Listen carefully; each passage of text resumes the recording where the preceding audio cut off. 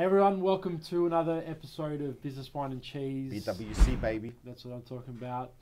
Today we have Tom from Tom Barker Events. Correct.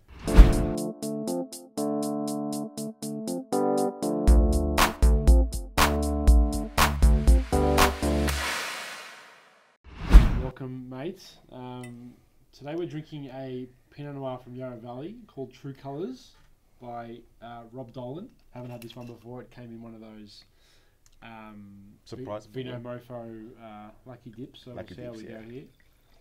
Pressure's on. Thank you, sir. Mate, so very good to have you on.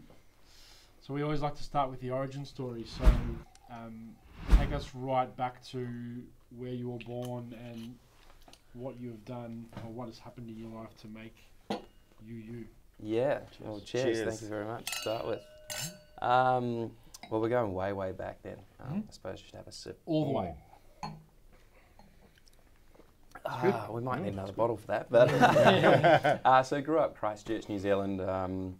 Back, well, I'm 24 now, so 20 odd years ago I was born there, and it's a good city, but compared to Melbourne, it's very small. So grow up there, you can certainly outgrow it pretty quick. Grew up in motor racing, so competed in that. That was my sport.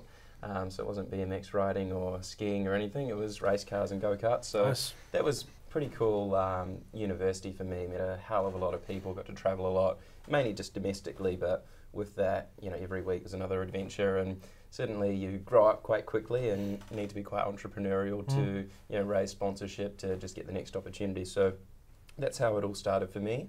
What about siblings? Yeah, Family sibling. life? Got an older brother. Parents split when I was quite young, so I was quite lucky to have two very strong step parents on either side, which was nice. So the cool thing about step parents is they do it because they want to, not because they have to. Yeah. So so that's always a cool thing. So Yeah. a lot of respect to them, and For sure. parents all had businesses growing up, so Okay, mum so you're was surrounded by it. yeah, like it was only, not only small business, but it was small business. Mum was a hairdresser and had her own salon ever since I can remember, and dad had a couple of trucks, and stepmum's a mortgage broker and whatnot. So they're always Best way to learn, mate. Hustling. for sure, and Yeah. you grow up in that environment of going, oh well, I need to do something. I think as a kid you have to be better than your parents. It's just the golden rule. Absolutely.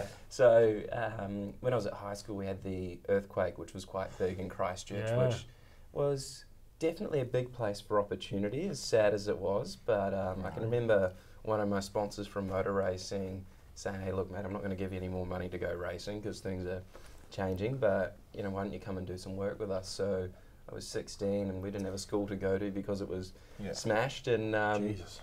went there to a building company, went and picked up rubbish and did some hard labour, and it was horrible. So went back, caught up with my mates a few days later, and I had cash and they didn't. And they said, oh, well, where do we get this work? Come, hook us up with some work. So my brain started ticking, and before I knew it, I had 5 or 6 of my mates coming to work every day, and I'm renting them out and clipping the ticket every time. And I was 16 and probably Started earning a more labour than hire company. Yeah. Very good. So when school rebuilt, I went back one day a week, but the rest of the time that was just my prospecting, was encouraging people to bunk to come and make money. So that was That's cool, I like that. that was a lot of fun. It was bit of chaos, but it was cool. And then went to a finance company to grow my business, and they said, well, you don't really have much of a business, mate, but come and work for us. So I was 18 working in finance in New Zealand, which was cool. And then and then about 19, not too much longer later, went to the Gold Coast for New Year's, thought this was pretty cool, and didn't bother going home. So Yeah, right. and here we are. You So, set up shop there. Well, that was an interesting story altogether. I'll Okay. have another sip. Cheers to that. I got a nickname. So my company itself, so Tom Barker Events is my events brand, but the parent licensing company, if you want to call it that, is Tuhundy Group, and that name comes from a nickname I earned when I first went to Australia, which is Tommy Tuhundy, because I went there with $200 in my bank. So it was very much on a Thursday night. We're going, I moved to Gold Coast on Saturday. Oh, So wow. I literally booked the flight, took my last paycheck from my company, and Holy shit. moved over and organised an apartment, did a job interview via Skype at some telemarketing company at the airport, and just burned into it, and here we are. So yeah, it was cool. That's epic. I love that story. Yeah. That's so cool. That's really good. So Bless you. the audience is sneezing. So mate, what from that point, how did you get into events? Did you then continue to work? When did you move to Melbourne?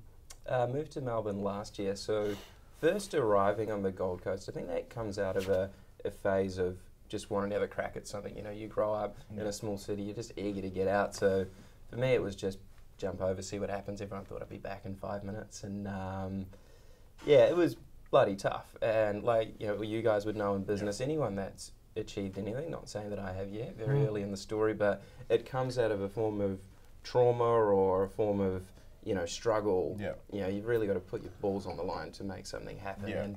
Yeah. And started out real estate, just doing whatever I could. Moved up to Brisbane, and it was a tough few years. And then, how do you think you would have been if you didn't face that adversity? If you didn't go through, I'd just be doing nothing, twiddling my thumbs. I think it's the best thing is I've always probably done this in life, is extend myself further than what I probably should have done. And you think, like, was it like growing up? Was it what sort of, was it like a humble upbringing, and like where did that, is it just specifically that event?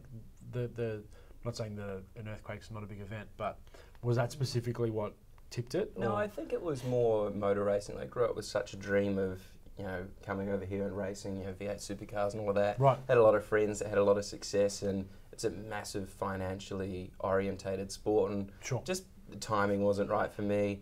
Definitely probably wasn't good enough. There was a lot of these factors, and they well up, and you go, well, I didn't make the grade. And then all of a sudden you have this burning desire to prove to yourself that, hey, I'm going to make something big happen. Okay. And secondly, prove to all the people around you that either believed in me or didn't believe in me, hey, that I am capable and I'm going to make something work. Yeah, because it would have been hard to have a passion and that passion then go, well, it's not working now. Yeah. I haven't thought about another passion. It's not something you can really do casually because of the expenses associated with racing sports 100%. cars, right? But someone has to give you the car. Yeah, someone has to give you the car, you got to pay for it. My problem was I crashed a lot. Okay. That's a big problem. So you'd have a weekend, you'd go pretty good, and I'm like, not bad. Didn't crash. And then, and then the following weekend I'd turn up and write the thing off. And go, shit, here we go. How am I going to pay for this? So cool, so you're in Australia, you're like, right, I'm staying here. Yeah. What happens next? Yeah, so at some point in Brisbane, bumped into a few friends from motor racing. They were all doing the driver training events with Mercedes-Benz, Audi, Porsche, all of these cool luxury brands. And I thought, well, real estate's pretty boring. This seems quite cool. Yeah, so, way better. Yeah, so managed to get one event, with Mercedes-Benz, local event in Brisbane, and it just built up over time. Would get asked to the next one, and that put me back in the motor racing circles. In many ways, felt like I was at home again. But it also taught me to really step up my game. For once, I was representing a very world-class brand. Mercedes-Benz is pretty special, so that opened up a world of opportunity for me. The clients that come along to the drive days are all very successful business people, and I just have a knack of chatting to people and making friends, and probably wasn't allowed to, but I'd always make sure I took people's phone numbers and emails, and so and that just kind of just keep in touch with people. And then the events,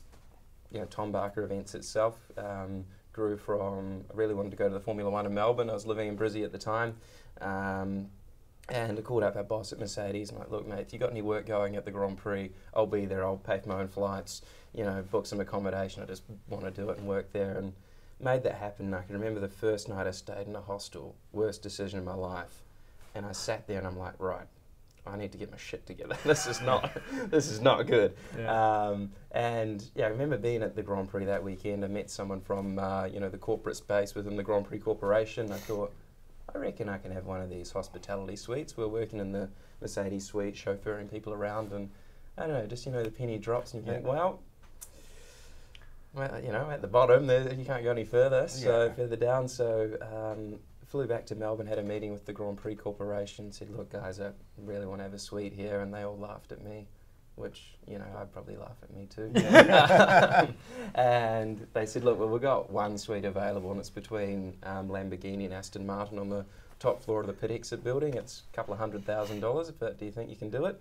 And I quickly pulled out my credit card and I said, well, there's about $4,000 left on the limit of that, so take that as a deposit and we'll make it work. Work out the rest. Yeah, and for some reason, I don't know why, but they took it, which was cool. And yeah, we just grew from there. They were super supportive of me, and I really wanted to build the best hospitality experience we could at the Grand Prix. And the biggest thing was to prove to myself that, hey, I can turn up at life and really make something big happen. So moved to Melbourne, wrote a list of all the people I knew here, got to about 5 and thought, I'm going to need more than that.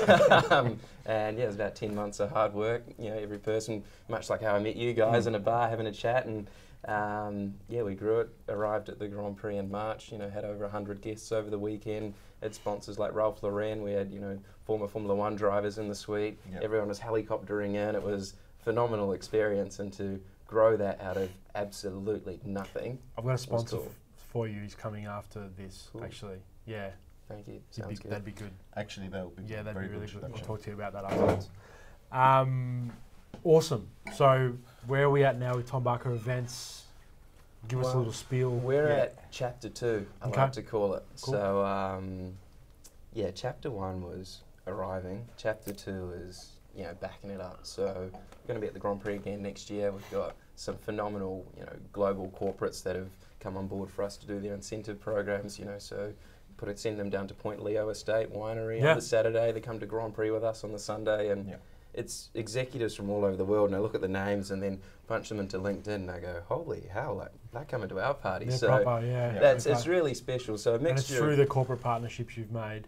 Yeah, and just people that I've met. Like one of them, I was literally doing some promotional work for them through an agency, handing out cans of drink 3 years ago, and as the people that I worked with on that from the company have progressed through the ranks, we've kept in touch, and so good. Now they're in a point of power, and it's mega. So those little things it reminds me why I'm doing it. So there's the amazing, I guess, high net worth individuals that have just become like family to me, and they're more than happy to spend money to come and do our experiences. So Grand Prix is our big one. We're working on some cool, I guess, travel experiences around, supercar tours in Europe, with some manufacturers and some cool things that will just be enjoyable with a good bunch of people. And for sure, that's where it's at.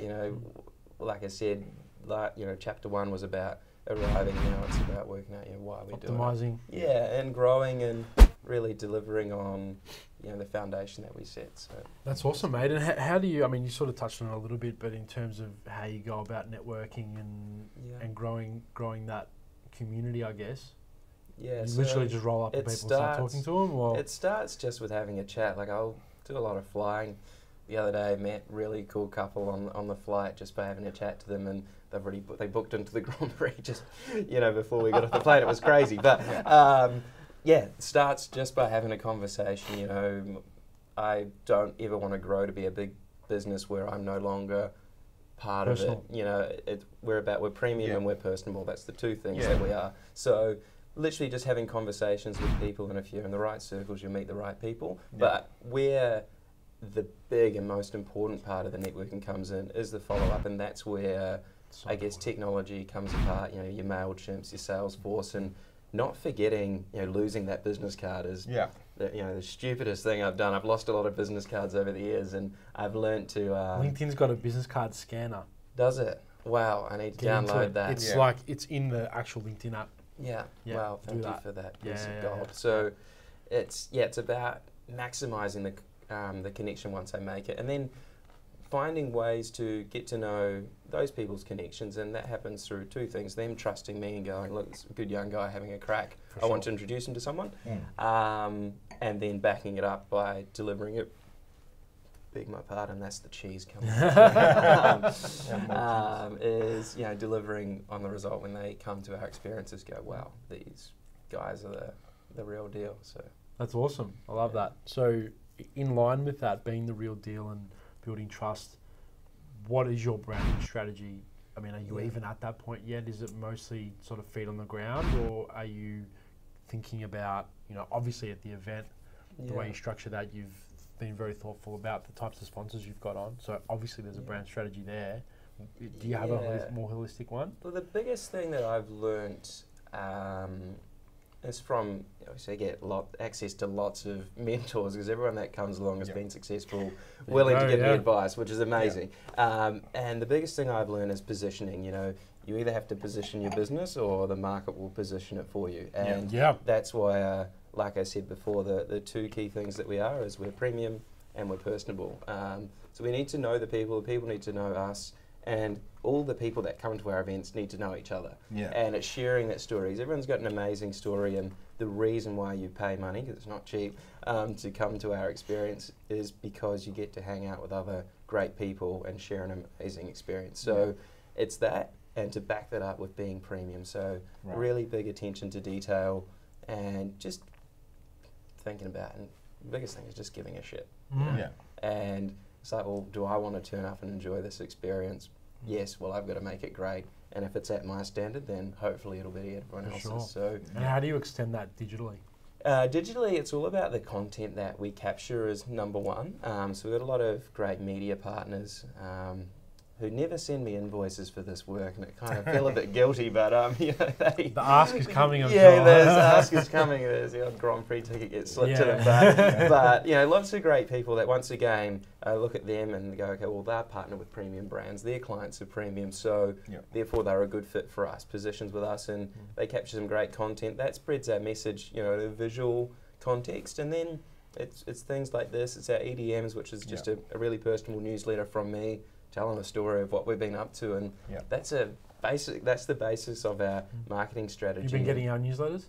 Have been. I like them. Might have stolen. You haven't opted out yet. No. I might have stolen a few tips from them. Like I said before, mate, steal whatever you like. It's fine. It's all sharing, it's all caring. So that's where it's at. At the end of the day, we don't need to capture, you know, 100,000 people around the world. We only need a couple of hundred at the moment. Really good quality people that fit, you know, our experiences and our brand, and then that will grow to a couple of thousand, and that's all we really need. We don't need to, you know, appeal to the masses. I'd much rather have a great personal relationship. Lifestyle business too, right? 100%. Yeah, I think so too. I think that's the right way to go about it, especially with us. That's what we wanted to do. You know, we're sick of that sort of like, well, I'm not sick of it, it's just we wanted to have a different life experience.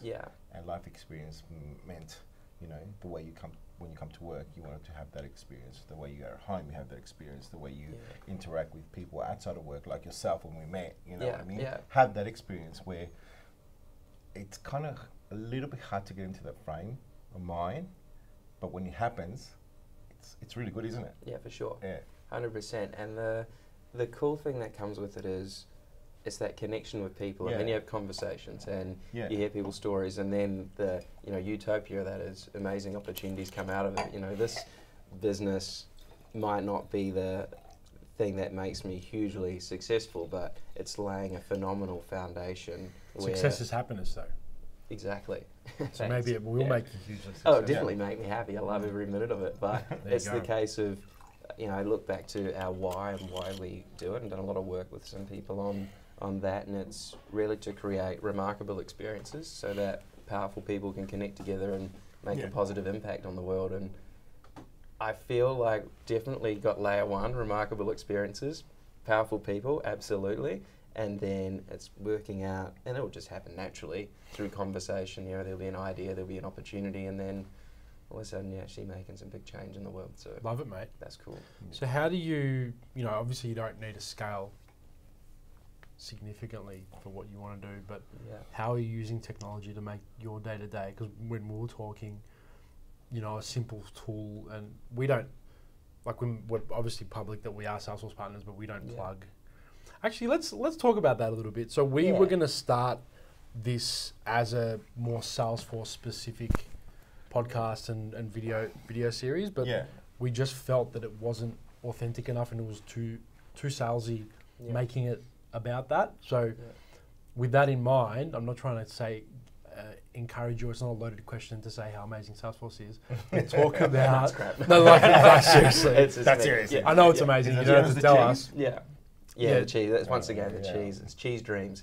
The cheese is getting them excited. Spiky drink as well. On that note, But no, in all seriousness, you know, what are you looking at implementing? What have you put in? how do you feel about technology in your business when you want to stay so personable? There's always a place for automation. It's just like you say, it's a hybrid of it, and I think there has to be a mixture of things, and it's all about support, and it's an ebb and a flow. So once we had our conversation, I did get Salesforce, and I did just went all out and bought the the big one. It was an enterprise or something, and it's been amazing. I still don't know how to use it properly because I don't think you'll ever learn it. But what it does is it's helped me.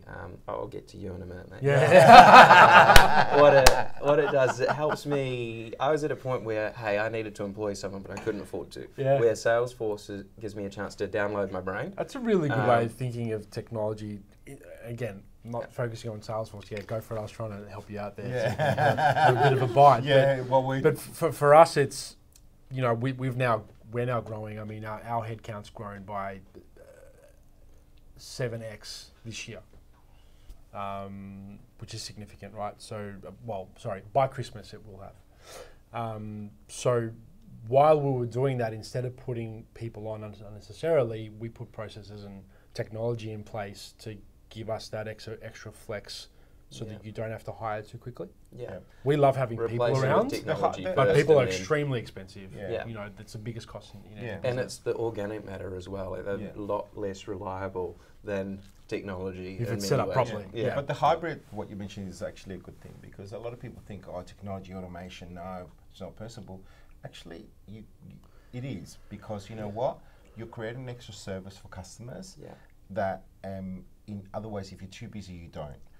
Things like just notifications, like saying, you know what, we received your email, we'll get back to you as soon as possible. And then if you're doing an automation, we are looking into this right now. Sorry for answering your question for you. No, that's you guys are 100% right. This is a group discussion. Exactly. All about, and we're living as much we can talk a little bit so you can eat.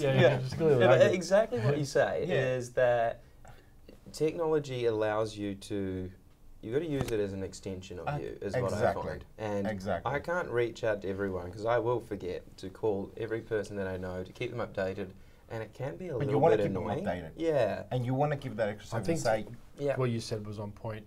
If it improves the customer experience, it's worth doing. And that's the definition, right? And that's exactly what it's done for us. And combination of Salesforce, MailChimp, they're our main two. And then your social media channels, which is just nice to look at for people. You combine that, and it's certainly a lot better than not having it. That's for sure. No, 100%. Pen and paper. Exactly. Yeah. Are you prepared for lightning round? I'm not prepared for lightning round. I knew you were. That's why I was busting to ask you. I know. And I knew it. A few more. All right. So lightning round. So the question, she's going to have to answer really quickly. Yeah. Not think about it. So one thing you can't live without. Travel. Favorite type of wine? Definitely a good Pinot. Good. Yeah. Favorite band or artist? Oh. Martin Garrix. Yeah, good. Yeah. He's about your size, actually. Yeah, he's cool. Young and successful. Entrepreneur you most admire? Entrepreneur I most admire. It would be someone that no one really knows. One of my clients, guy Scott Houston. So he's a legend, ex-Special Forces, and then he's gone from there into building an incredibly successful business in the risk solutions in the mining industry and securities and whatnot. And he's just a mega operator. So definitely look up to him. iPhone or Android? iPhone. What do you do for fun? What do I do for fun? Everything. I feel like a tennis match going like this. What is the CD you last bought? CD I last bought? Were you alive? I don't think I've ever bought a CD. I had a CD bought for me. It would have been, now 24 when I was 8. Okay. No CDs. What is the last movie you saw? Last movie I saw, wow, what was that? Once Upon a Time in Hollywood. Yeah, and great it was movie. mega. That's amazing. You just got to be patient. Yeah, I don't know why people are giving a shit. They must just not get it. Because you just got to enjoy the visual spectacle of it and go, damn, this looks cool. And then when it all happens. Yeah. He's going into a lot of detail as well, hasn't he? Yeah. Text or talking? Definitely a talker. Girls hate it because Yeah. you're listening, you're like, yo, what's up? I'm like, why'd you call me, you weirdo? Yeah, it's just better than testing. Nickname your parents gave you? What is it? 200? No, that wasn't there. They used to call me Tommy Tippy because I was little. Okay. Tommy Tippy. Yeah, Yep. nice. Yeah. And your favourite holiday destination? Favourite holiday destination? Just been there, Queenstown. Queenstown. Good. Okay. Yeah. Awesome, Nice. mate. Mm. Thanks so much Good. for coming on. Yep. That's cool. Amazing. Cheers. Cheers. Thanks for tuning Thanks, in. team. Catch you next Been a time. pleasure. Cheers. Cheers. Thanks for watching. I hope you enjoyed it. Please subscribe to watch more episodes as I launch. Don't forget to share with your friends and click here to watch more videos.